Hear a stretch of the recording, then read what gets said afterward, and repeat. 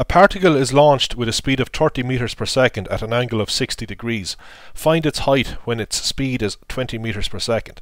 We are going to do this problem in two ways. The first way is the old way, which we covered in the projectile motion section, and the second way we'll use conservation of energy. So here's the situation. Here's the initial velocity vector u. Let's write it in terms of its I and j basis vectors. Well, we multiply 30 cos 60 for the I component and 30 times sine 60 for the j component. So that gives us 15i plus 15 root 3 times j. Now, at some time, the velocity, or the speed I should say, will decrease from 30 meters per second to 20 meters per second. So we're interested in the height of the particle above the ground at that time. Now, we have a symmetry in projectile motion, which means that there are two positions for which the speed is 20, and those two positions are at the same height above the ground. Anyway, we are only interested in the y position, not the x positions. So we can call that distance y, or more usually we use sy. We use the letter s for distance, but this time the distance in the y direction. Now, we know that the x, or the I component of velocity, never changes because there are no forces acting in the horizontal direction. As soon as the particle is launched, the only force that's acting on it is gravity, which is vertically down. Gravity has no horizontal component. That means that it cannot change the horizontal component of the particle's velocity. So the horizontal component of the particle's velocity is constant. In other words, Vx is equal to ux. And as you can see, ux is 15. So that never changes. What does change is the y component of the velocity. Since gravity is acting vertically down, it'll change the y component of the velocity. We know how to get that using v equals u plus at, the equation for linear motion in a straight line with constant or uniform acceleration, but we apply it in the y direction. Okay, so we can imagine the particle's projection onto the y-axis, and the projection will move up and down uniformly. By uniformly, we mean uniform acceleration. You know, what is uy? Well, it's 15 root 3. What is ay? Well, that's acceleration due to gravity. That's negative, so we put a minus g here. And vy is a function of time. Okay, so initially when t is 0, Vy is just equal to Uy, 15 root 3. And then Vy decreases by 9.8 meters per second each second. Alright, so the acceleration vector is pointing down, so it's negative. Again, vectors pointing up are positive, so we've covered all this before. So, what is it that we want? We want the speed to be, the final speed, that's the magnitude of v, to equal 20. Well, how do we get the magnitude of this vector? We just square its components, sum them and take the square root. We want this to equal 20. So from this we can actually work out what Vy is. The y component of the velocity vector when its magnitude is 20. So we can get this component here. Well, its square is 175. So if we get the square root of 175, we can get either a positive quantity or a negative quantity, and that makes sense. So the positive quantity is the situation when the particle is here, and the negative value of Vy occurs when the particle is here, because then Vy is pointing in the negative direction. But we will leave our answer as Vy squared for now, because you'll see now in a minute that we can use a handy formula to relate Sy with Vy and Uy. So here is the formula that we will use. Again, this is only true for linear motion with constant acceleration a, and that's the case in the y direction. Ay is the acceleration due to gravity, which is negative. It's minus g. So we rearrange this formula to make Sy the subject And now we just plug in. So you can see why I left this as Vy squared. What about Uy squared? Where is Uy? Yeah, here's Uy, the y component of vector u. So we need to square this. It's going to be 15 squared times root 3 squared. And we divide this by twice the acceleration. Well, I'll just write minus 2g here. Well, I put in 9.81. Okay, so vector ay is pointing down. It's got magnitude 9.81. And it's constant. That's why we can use this formula. But this is stuff we've done before. Working this out to 2 decimal places, we get 25.48 meters. Okay, let's do it using conservation of energy. Okay, before doing this the new way, that is using conservation of energy, let's reiterate the condition for us to use conservation of energy. So we saw that we can use conservation of energy only when the only force with a component in the direction of motion is gravity. And that's the situation here. The only force with a component in the direction of motion of the particle is gravity. So here's gravity, it's got a component in the direction of motion. So when the particle is here, the direction of motion is tangential. So there's gravity, there's a component in the direction of motion, say when the particle is there. Actually, it's really trivial here because the only force acting on the particle is gravity. So we don't have to worry about, is there a normal force? Is there a friction force? It's very straightforward here. Gravity is the only force acting. When that's the case, we can always apply conservation of energy. But more generally, this statement here is important because we'll see situations where gravity is not the only force acting. Okay, so what does the conservation of energy say? It says that the kinetic energy plus the potential energy at any point in the particle's trajectory is constant or conserved. So we consider two positions here. The situation just after the particle is launched and the situation when the particle is speed 20. So we'll call this point 2. Now it's important that we say just after the particle is launched, because when the particle is being launched, there's a different force acting on the particle. The launching mechanism is exerting a force on the particle, but as soon as the particle leaves the launching mechanism, the only force that's acting is gravity. So we can use conservation of energy. Alright, so immediately after the particle is launched, what's its kinetic energy? Well, that's half its mass times its speed squared. Well, we know its speed is 30. What's its potential energy? Well, that's mg times its height above some reference level. Well, we just take the x-axis to be the reference level. So its height above the reference level immediately after it's launched is 0. What's its kinetic energy at this new position? Well, it's half its mass times its speed squared. Well, we want its speed to be 20. And we want to add on its potential energy. That's mg times its height above some reference level. Well, that's what we're after actually. So we can call that sy as before, or we can just write h here. I suppose we can just write h here. An interesting fact, by the way, is that the height h doesn't depend on the mass, because the m's cancel out. So, the potential energy at point 1 is 0. We just have to solve this equation here. Half of 900 is 450, half of 400 is 200. We get h equals 25.48 meters as before. In this example, a particle is launched with speed 2 meters per second on a smooth track. Its initial height, as you can see, is 3 meters. We want to find its speed when its height above this reference level is 1 meter. Now the reference level could be sea level, but whatever is suitable for the problem. Now in this problem you can see that there are two forces acting on the particle. Obviously we have gravity, which is magnitude mg. That force is constant, never changes. But now we have a contact force on the particle. The particle is in contact with this track, and we've seen this before.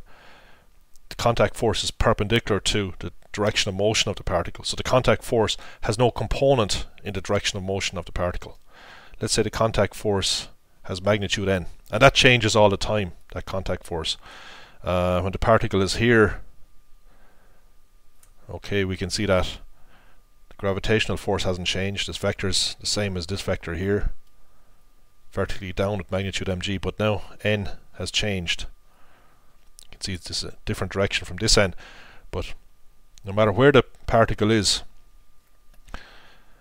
n has no component in the direction of motion. So at this instant, the direction of motion is tangential to the track, and n is always perpendicular to the surface of contact of the particle with the track. Now the track is smooth, so there's no friction force. If there was a friction force, it would act along the direction of motion. Okay, it would act along the line which gives the direction of motion. So it would have a component in the direction of motion. So we could not apply conservation of energy if the track was rough. So the only force with a component in the direction of motion is gravity. So when the particle is here, the gravity does have a component in the direction of motion, but it's the only force that has a component. N does not have a component in the direction of motion. Alright, so there's just two forces acting on it. So we can apply conservation of energy. This condition is fulfilled.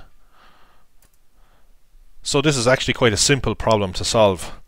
We get the total energy at this position. Okay, we'll call this position 1. So the total energy E1 at this position is the kinetic plus the potential. The kinetic energy is half the mass times the speed squared. Well, the speed is 2. Notice that we don't have to worry about the direction of vector u. The direction could be anywhere. It's only the magnitude that counts. The potential energy is mg times the height of the particle above the ground. That's 3. Now we look at position 2. The energy at this position is the sum of the kinetic and potential energies. So the kinetic energy is a half m times v squared. Now v is what we're after, the magnitude of this velocity vector. We can see, by the way, that the velocity vector is tangential to the track at this point. But we're not interested in its direction, we just want its magnitude. The potential energy at this point is mg times its height above the reference level. Well, that's 1 meter. Okay, so the total energy is conserved or constant, so we just set E1 equal to E2. So here we get a half m plus 3 mg, and over here we get a half m squared plus mg. Notice again that the answer doesn't depend on the mass. The mass of the particle can be anything. We want v. Alright, so I've isolated a half v squared, multiply this thing by 2, take the square root. Our answer is 6.58 meters per second. You can see that the path doesn't matter, as we explained in the previous video. All we need to know is the initial speed of the particle and the final position of the particle.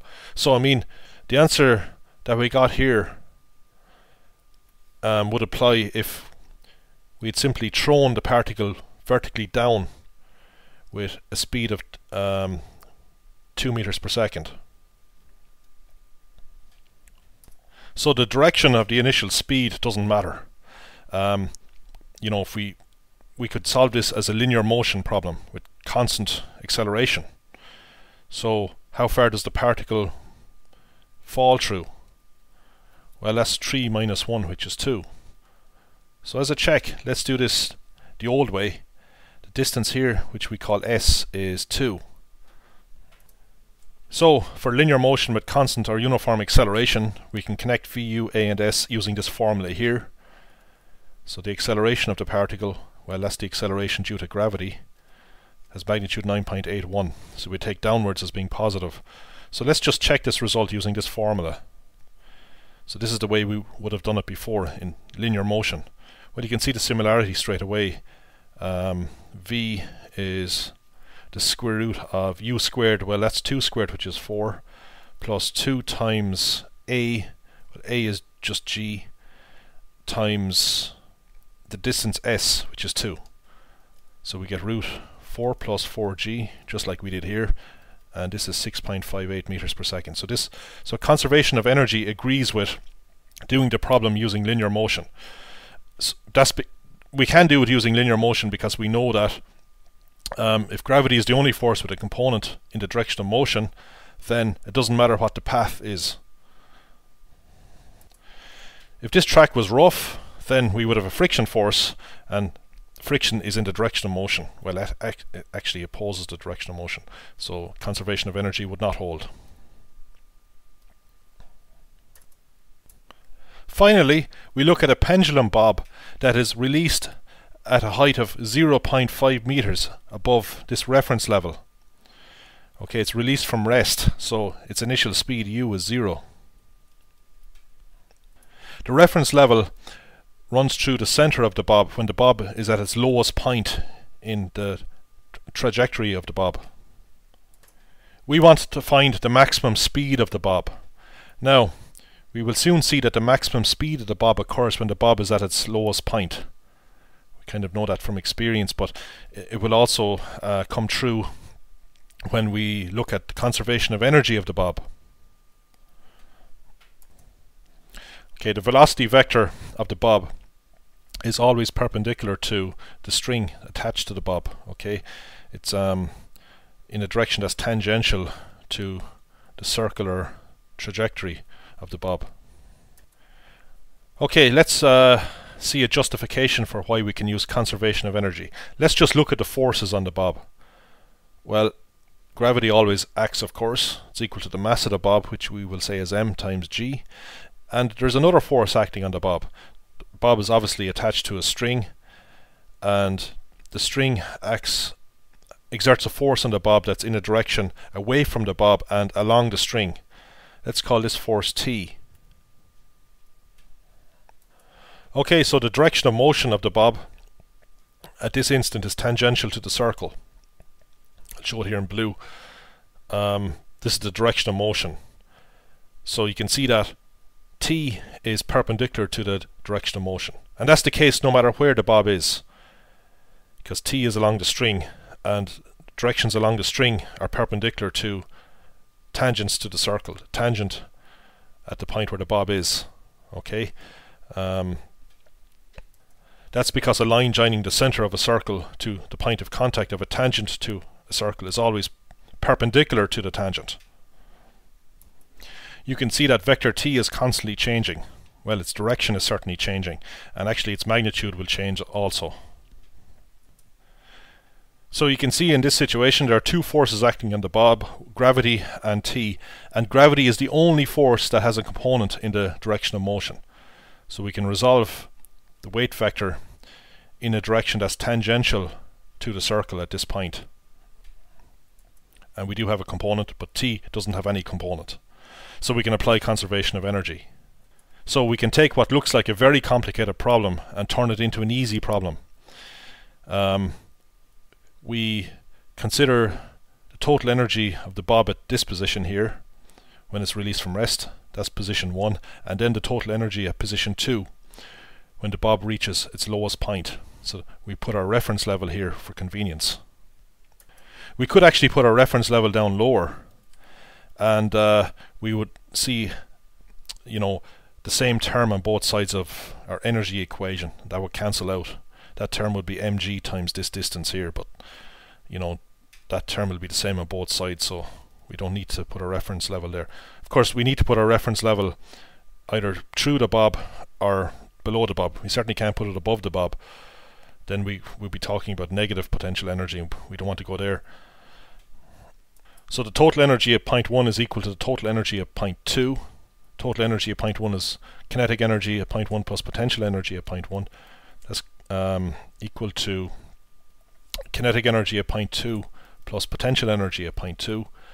So what's the kinetic energy at point 1? Half the mass times the speed squared. It's released from rest, so the speed is 0, plus the potential energy, that's mg times the height of the bob above the reference level. It's 0.5 meters. That's equal to the kinetic energy at the lowest level, half mv squared, where v is the magnitude of this vector. By the way, this vector here is not the initial velocity vector. I was only showing the direction of motion here. The initial velocity vector is 0.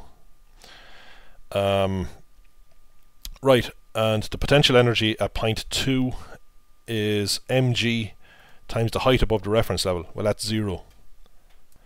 By the way, an interesting fact here is that all the energy at point 1 is potential energy.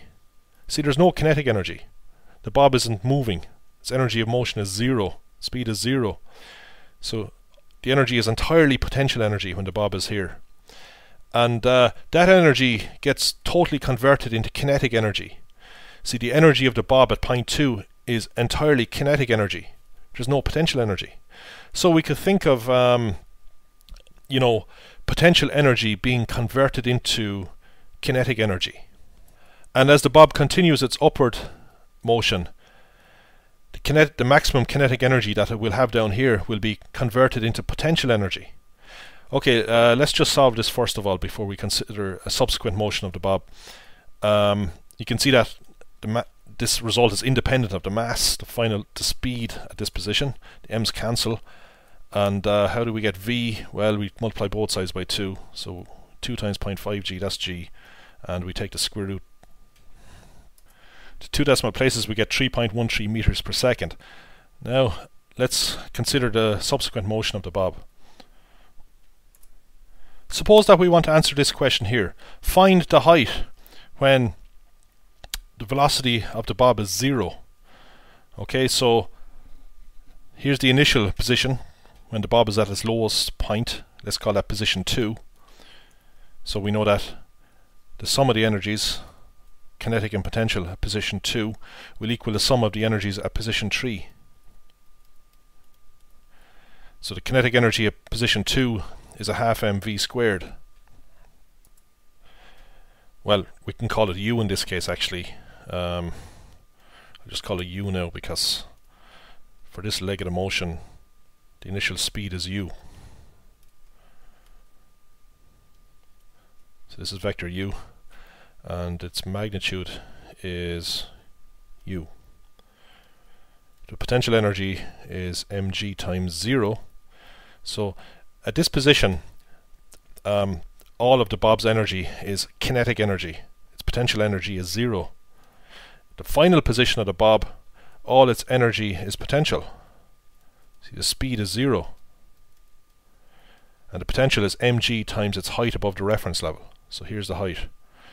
Now it's going to be no surprise that the answer that we will get for h will be 0.5. There's a symmetry here. Okay, I forgot to plug in for u here. We know what u is. Well, we know what u squared is. If we square the square root of g, we just get g. So we get a half g equals gh, the g's cancel, and we get h equals a half of a meter, or 0.5 meters. So when a bob is released from rest at a height of 0.5 meters above its lowest point, the maximum height that it will reach is 0.5 meters, the same height at which it was released from. In reality, the final height of the bob will be slightly less than the initial height because other forces are coming into play here. There's usually a certain amount of air resistance, and also the tension force mightn't always point directly towards the center. It's possible that with whatever string is used that's attached to the bob, that occasionally the string might warp or something, so that this force T might have a slight component in the direction of motion, which slightly violates the conservation of energy. Of course, if there was no air resistance, and if this vector T was always perpendicular to the direction of motion, then conservation of energy would apply exactly, and the final height above the reference level would be exactly equal to the initial height above the reference level. What we can say is that the final height above the reference level is never more than the initial height of the bob above the reference level.